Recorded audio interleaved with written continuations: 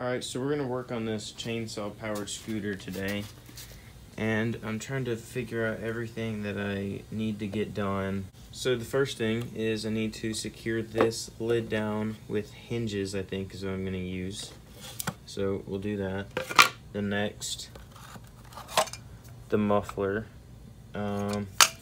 This one broke while I was running it. The engine nearly like self-destructed because I did something stupid with it. So exhaust needs to be done. We also need to finish the throttle setup here.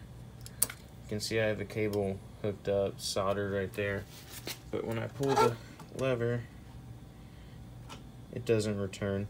So I think just a simple spring on this should take care of that. And the only other thing I can think of is also right here. The chain is very loose, as you can see. Alright, so I went ahead and got two things out of the way. I did the hinge right here. Still a little wobbly, but I'm not too worried about it. And I also fixed the throttle to where it returns properly. It doesn't go to full throttle at the moment, but it returns. And just for testing this out, that's all I'm gonna focus on at the moment. Alright, so the scooter is finished pretty much now. You can see these terrible welds I made here. I just kind of threw it together, didn't really care, plus I'm not very experienced in welding yet. So there's the muffler. I just decided to kind of put all that back together to a degree and tighten the bolts back down and hope it doesn't happen again. The hinge. Over here we have the throttle, which doesn't go full throttle, but it does return now. You can see the spring setup right here. And then the chain tensioner, which I just finished. It doesn't make a huge difference. You can see actually when I move it, you can see the tensioner doing that whenever more tension gets put on it. So I think the spring is just really weak in there. I kind of had to modify it a bit, but I'm not super worried about it. It has made a difference. I kind of rolled it around here a bit, and the chain hasn't tried to fall off yet. So hopefully tomorrow we'll put some gas in it and take it for a test ride. Okay, so we're about to give it a test run. I filled it up with gas, and we don't have a choke on this, so I'm not really sure how easily it's going to start. Might be kind of difficult, but we'll try and figure it out. And to be honest, I don't really know what to expect. This thing's kind of sketchy, but we'll just see what happens.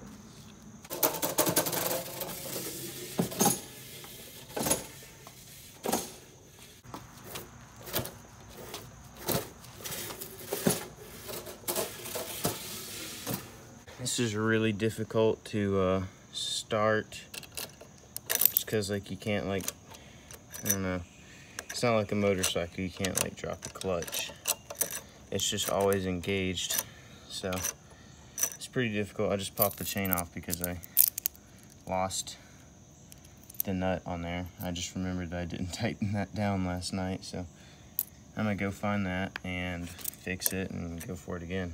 All right, got that bolt tightened down with a lock washer now, and I think I'm gonna try this big hill instead and see how far I can get. Starting to get much closer.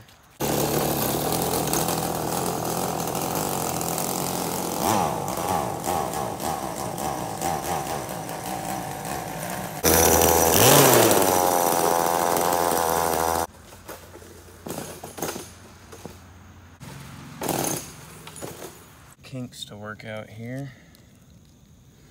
Gotta find that other piece. Here it is.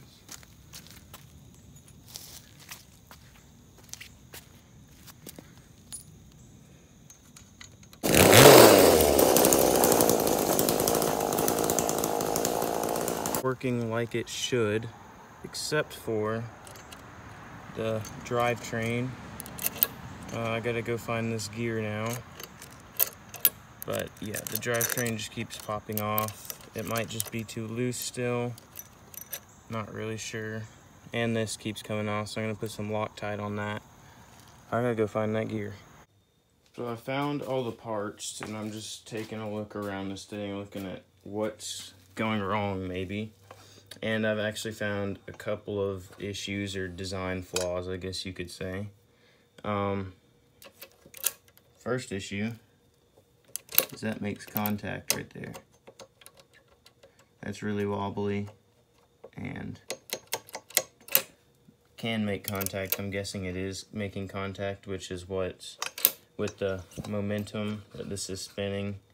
When it hits that, it just pops this off. So, not sure about that. Another thing that looks like it went wrong is the gears here. It looks aligned at that angle, but in person, this is further out than this. So, I'm guessing something bent under all that pressure, because you have to jump on it to get the back wheel to even catch to spin the motor over. So I'm guessing something bent with all that pressure down on it. And then also, the muffler's coming loose.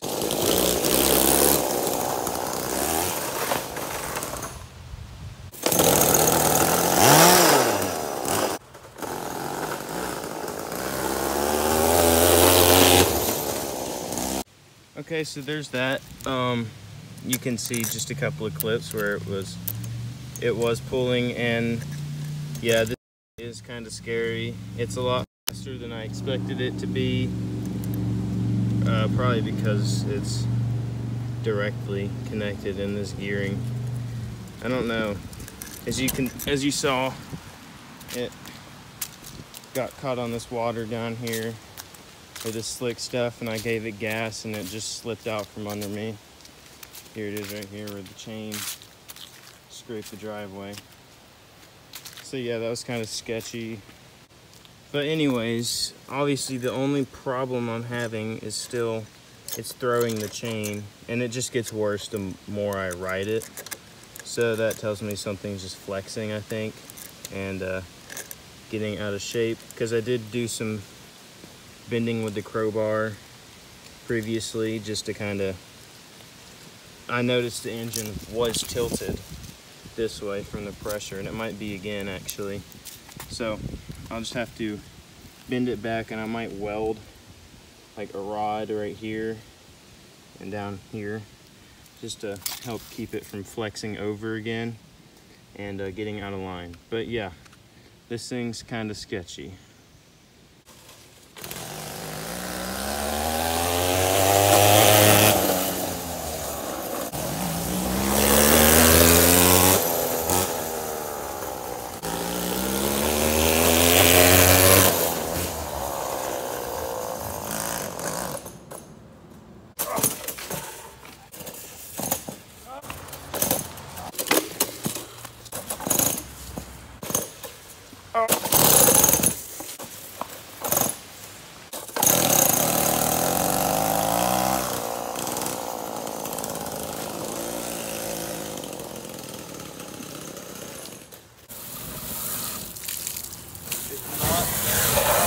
Not with the water. Oh, dang it! Okay, so as you just saw, this thing caught on fire. It was completely my fault because I didn't really bother to protect any of the gas lines. I just said screw it and welded it. And sure enough, the spark eventually caught on the gas line and it caught on fire. It was actually a really big fire at first, but by the time I pulled the camera out, it was dying down. As you can see, these fuel lines got burnt to a crisp. They just squeeze fuel out of them now. They're disgusting. There's that burned off. The plastic piece tub melted right there. This didn't really take that much damage, just a couple burn marks. Let's see what else we got. This burned. basically all the fuel lines burned, so those are just gonna have to be replaced. This wire, part of the kill switch, it's just crispy.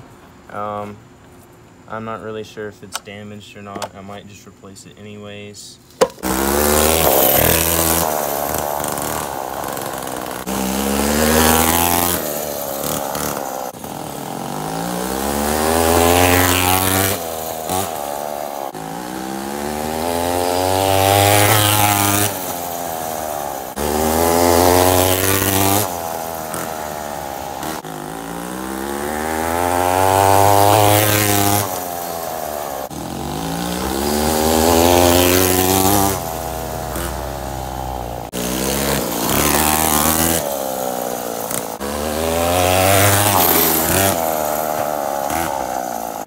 This strip right here is 16.2 miles an hour.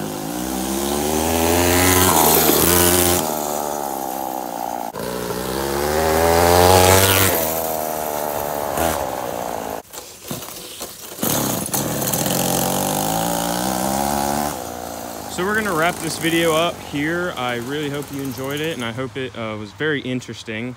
I know the process was for me. So thanks for watching. And if you have any suggestions for this build or any other builds, or any type of video you would like to see, just comment. And we'll see you in the next one.